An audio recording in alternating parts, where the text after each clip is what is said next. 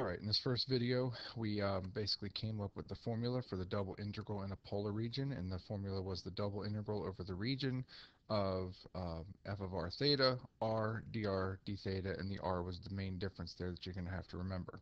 So let's go ahead and go through some examples. We want to evaluate the region over the domain. If the region is xy squared dA, if d is in between the curves x equals 0 and x equals the square root of 1 minus y squared. So if you hopefully recognize this, normally we'd see one where it's y equals the square root of 1 minus x squared, which would be a circle, or at least the top half of a circle. Well, if you square both sides of this and then add y squared, you still get a circle. But the fact that this one is solved for x means that this is actually going to be the right half of a circle because it's the positive side. So really this thing looks like it's going to go from here to here, where this is -1 and that's +1. And again, it's only the right side because it's only got the positive. It would have to have plus and minus for it to be the whole circle. So we can do this in rectangular. We're not going to. We're going to do it in polar because it's just easier. All right, so a couple things we have to recall to be able to do polar. We have to remember that in polar, x is the same thing as r cosine theta, and y is the same as r sine theta. So let's see what's going on here. First thing we have to figure out is we have to figure out how r and theta vary in polar. Well, theta looks like it's going to go from here because all the angles down here, and then all of the corresponding angles all the way up to here.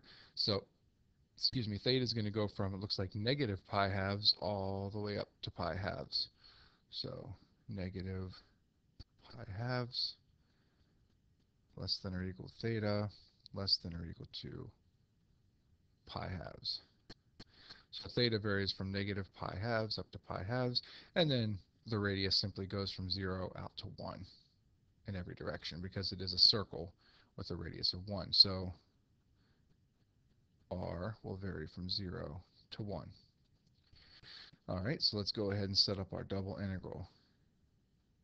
So theta is going to go from negative pi halves to pi halves. The radius is going to go from 0 to 1. We've got our x and y squared, but we need to go ahead and put these into terms of polar. So we're going to have to replace x with r cosine theta. And we're going to have to replace y with r sine theta, which is really going to give us, if we square that whole thing, it's going to give us an r squared sine squared theta. And then don't forget, dA is r dr d theta. And there we've got our setup. So now it's just about going ahead and performing the actual integration. So let's see, I've got r and r squared and another r, so that's going to be an r to the fourth. And these can be separated. The r's and the thetas can be separated, so we can use Fabini's theorem on this thing, which is really nice. So I've got r to the fourth cosine theta sine squared theta dr d theta 0 to 1 negative pi halves pi halves. So this r to the fourth, which goes with your radius, is 0 to 1. The cosine theta and sine squared theta is going to go with the angle change, so it's out here. So it looks like I can split this up. Negative pi halves of cosine theta sine squared theta d theta times integral from 0 to 1 of r to the fourth dr. And this piece over here is not going to be difficult at all to do. This one is going to require, it looks like, a little bit of a u substitution, and at this point I'm going to assume that you guys understand how to do the u sub part. So u, in this case, is going to be sine theta, because remember that when we take the derivative of sine, we want that to become cosine to get rid of this.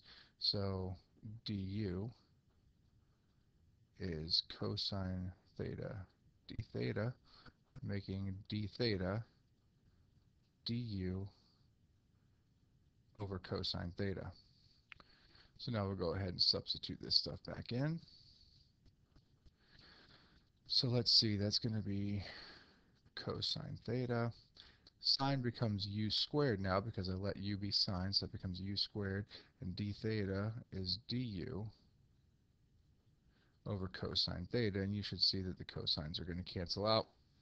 Now again, you have two choices. You can either integrate with respect to u and then go back to terms of theta and then plug these values in, or we can change the bounds if we want to right now. I prefer to go ahead and change the bounds at this point. So plugging negative pi halves in here, sine of negative pi halves is going to be negative 1. And again, I am assuming that we know our trig values at this point. And then sine of pi halves is positive 1. So now I can go ahead and integrate this piece. That's going to be, was that 1/3 u cubed from negative 1 to 1. And then I've got to do this side over here, which is going to be, was that 1/5 r to the 5th, oops, 1/5 r to the 5th from 0 to 1, and then we'll multiply the results together. So let's see, plugging the 1 in here, we're going to get 1/3 minus plugging in negative 1, you get negative 1/3. Over here, we're going to get, let's see, it's plugging 1 in 1/5, plugging 0 in 0, so you're going to get 1/5. So this is going to be minus minus becomes plus, so that's going to be 2/3 times 1/5. So what we get is an area, I'm sorry, a volume of 2/15. And that is the volume beneath that surface over the specified region, the domain on the xy plane right there. Excuse me.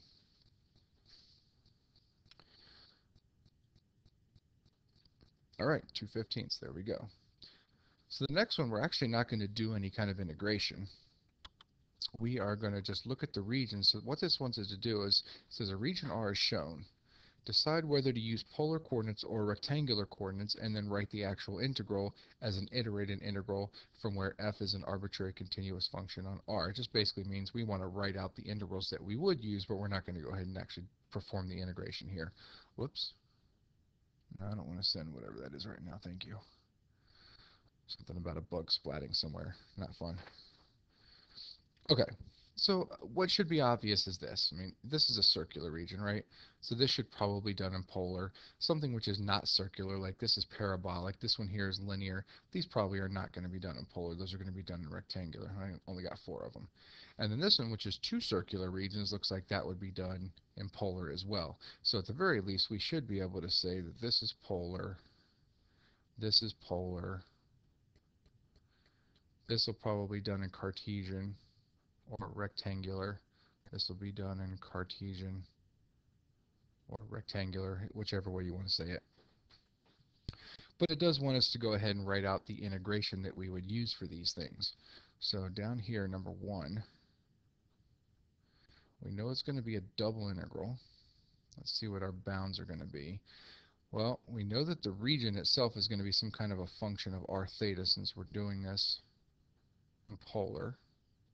And we know it's going to be an r dr d theta. So let's figure out the radius. Well, the radius looks like it goes from here out to here, so 0 to 4. So there's the bounds there.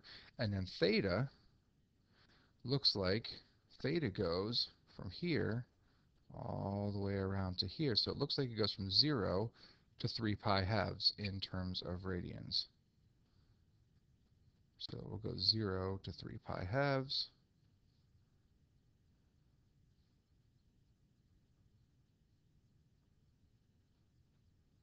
And there you have number 1. That's what it would look like. Now, obviously, we don't know what the function that's above this thing is, so we would not be able to write that. Number 2. Number 2 is definitely something that looks like it's going to go in Cartesian. What should be obvious is that x varies from -1 to 1, and it looks like y is going to vary from 0 up to this function 1 minus x squared. So we should be able to write the integral, the double integral.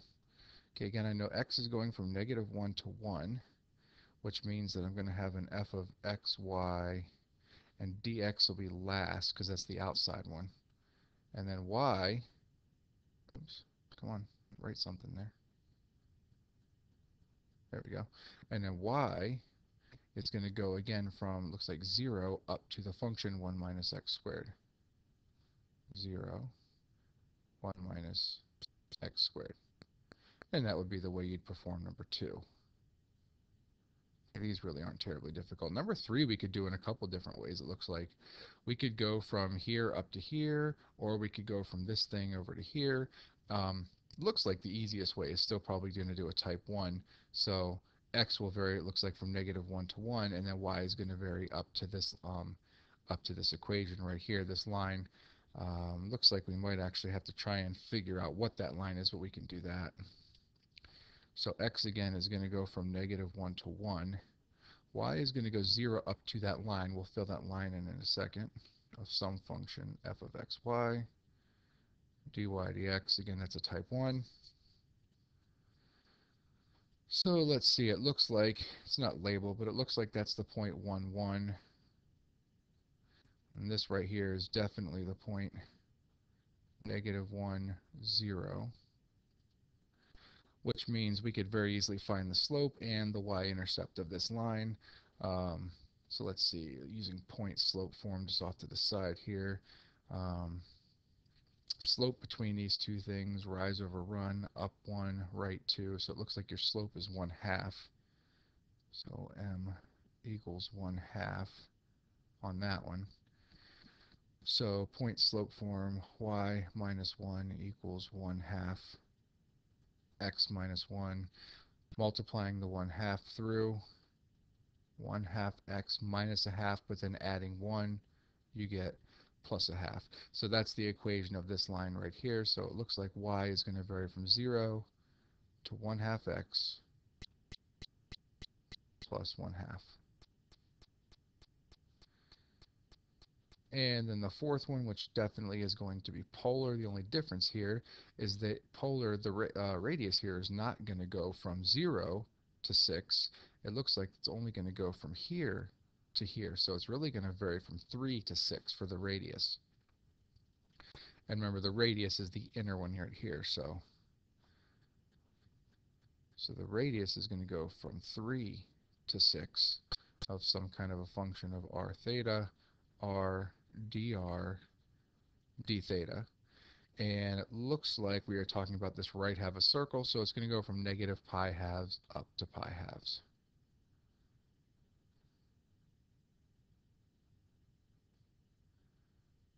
All right, and again, we're not working all these out, but that's just setting them up.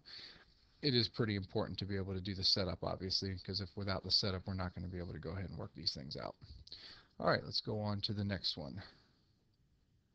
Evaluate the given integral by changing to polar coordinates of the double integral over x, y, dA, where d is the disk with the center, or I could probably should say center at the origin and radius 3.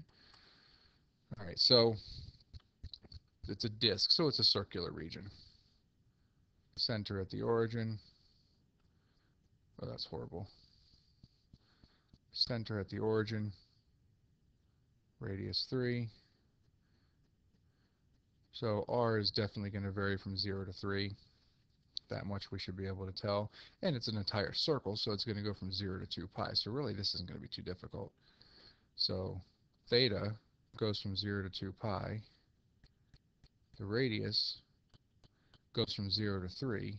The only thing we have to do is change x and y into polar coordinates. Well, x is r cosine theta. Y is r sine theta. And then don't forget that dA is r dr d theta. All right, and again, both of these two things have bounds which are constants. r's and thetas can be separated, so we can use Fubini's theorem here. So the radius goes from 0 to 2 pi, and I've got cosine sine d theta, cosine theta, sine theta, d theta, times the integral from 0 to 3, the 1, 2, 3 r's there, so r cubed dr. This will be a piece of cake. Let's go ahead and work on this one. So again, it looks like we're going to have to do a little bit of a U sub. Not going to change colors here just because this will be pretty quick. Technically here you can use either one. I'm going to go ahead and use sine, but it really wouldn't matter. So if U is sine, du is cosine theta d theta, which means that d theta is du over cosine theta. So let's see. Let's go ahead and change the bounds. If I plug 0 in for sine, I still get 0. And then if I plug 2 pi in for sine, this is really awesome. I get 0. So really, none of this right here even matters, and none of this matters, because if I take the integral from 0 to 0, whatever this is, d theta, it's going to equal 0, right? If you don't go anywhere, you're not integrating anything, you're not going to have any area. So you get, that looks like a d, doesn't it? You're going to get 0 out of this.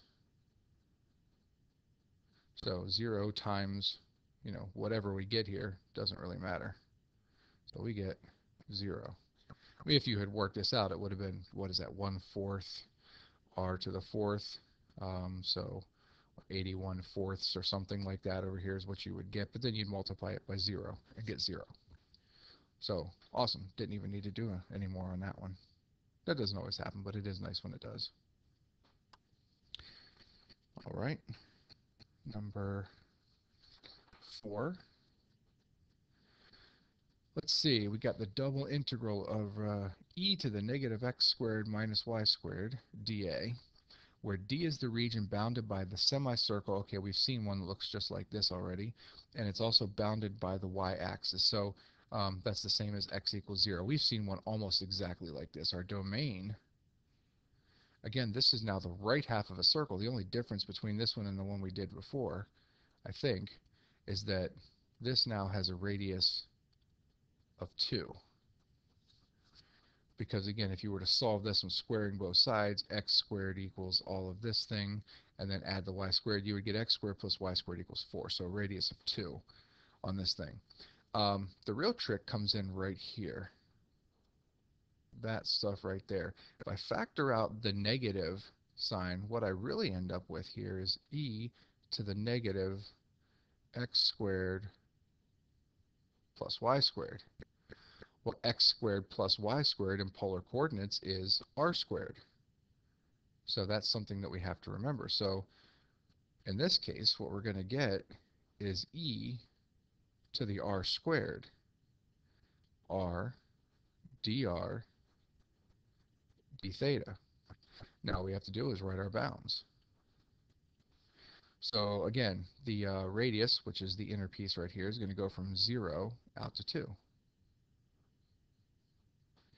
And then the theta, it looks like it goes from negative pi halves up to pi halves.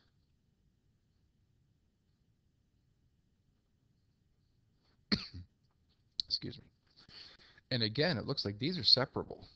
Okay, I've got all my r stuff here. Technically, all I have left over is a theta. There's actually no angle with it. So really, this is just going to be the integral from negative pi halves to pi halves of d theta. Technically, you could write a 1 in there because you always have a 1. So if you want to write the 1 in there and you need that, that's fine. And then, again, by Fubini's theorem, 0 to 2 of e to the r squared r dr.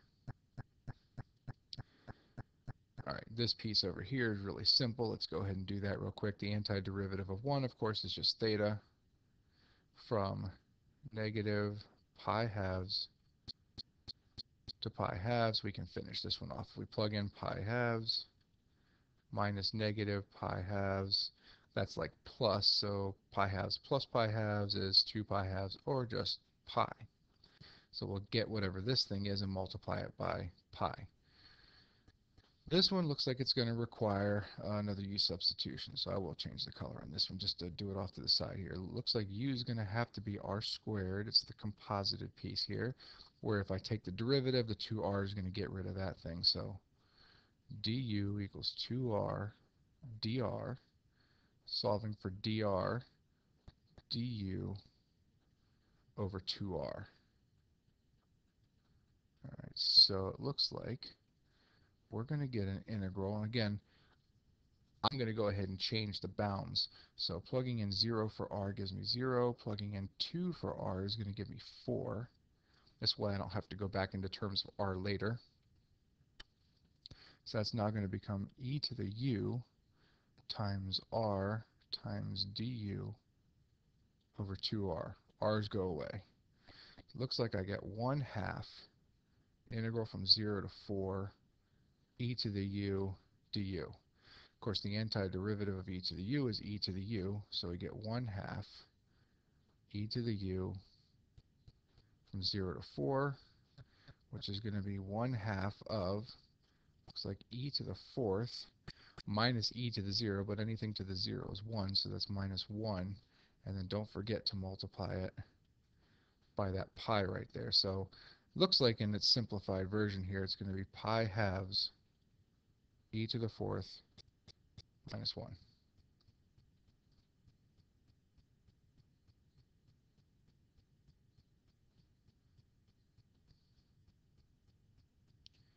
And something's not right about that. Where did I make a mistake? You probably already caught it somewhere for me, but let's see. Ah, yeah, okay, right here. This should have been negative, which means that's negative, which means that this is negative r squared, which means that's negative 2r, negative 2r. Let's see if we can fix all these things here, or if I have to do a bunch of erasing. Um, that means this is actually going to go from 0 to negative 4. That means when I plug in, see, that's going to be negative 4 there. That's e to the negative 4 minus 1.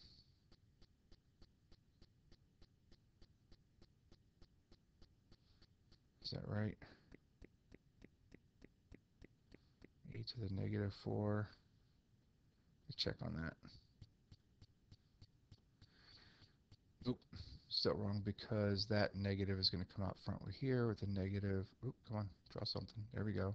Making that negative, so really this is going to be a negative 1/2 or negative pi halves. There we go. That's more accurate. Negative pi halves e to the negative 4. Let's erase that. Doesn't really look like a 4. E to the negative 4 minus 1. And that should not be a times. Why is there a times in there? Let's just get rid of that. Minus 1. Yeah, that's correct. All right, there we go.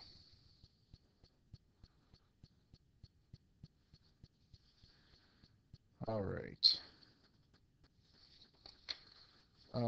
Let's jump ahead real quick. We're going to do one more. We're going to do exercise 7, and then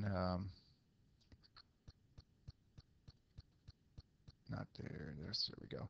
And then I'm going to call it quits on this one because we're already at 24 minutes. So, all right, evaluate the integrated integral again by converting to polar coordinates. So this is going to be really very similar to what we just did. So if we want to convert this to polar, again, the x squared plus y squared we know is going to be an r. So that much is pretty easy. We know the dy dx is going to become r dr d theta. Okay, that much we're going to be able to figure out, but we do have to figure out the bounds based upon this. So let's see what's going on here. Y, because y is the inside, when it varies from 0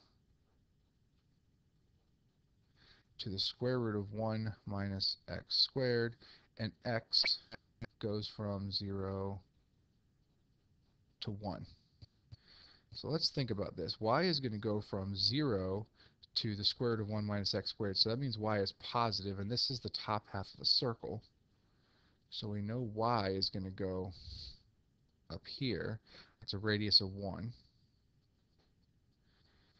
And x can only vary from 0 to 1, so x has to start here and only go out to here. So we're talking about this region right here.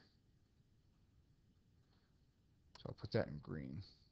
Or blue, excuse me. We're only talking about basically the first quadrant right there, which means that when I go to write this, remember r comes first on the inside. R is going to go from 0 to 1, e to the r, dr, d theta. And it looks like theta is only going to go from 0 up to pi halves.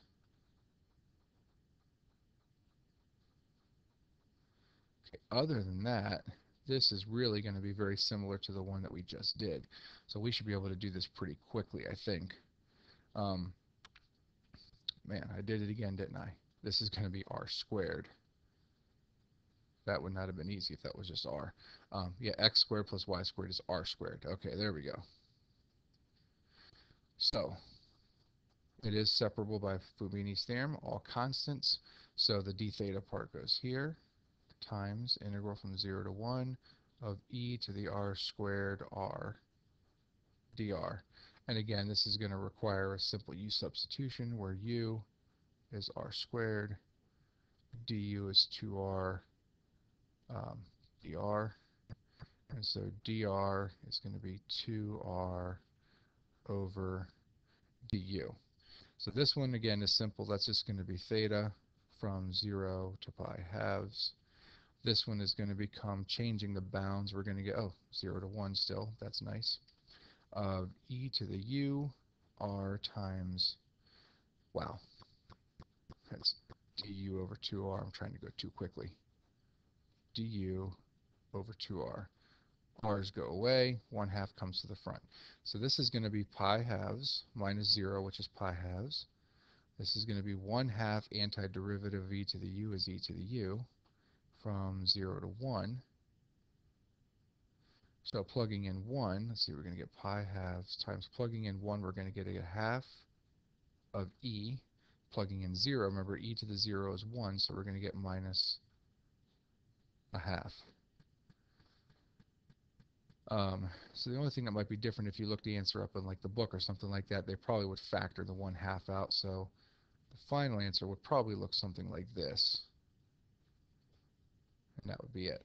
Again, not terribly difficult as long as you're not going too quickly and not trying to make too many mistakes like these are over here. All right, we will come back with a third video and do some more examples.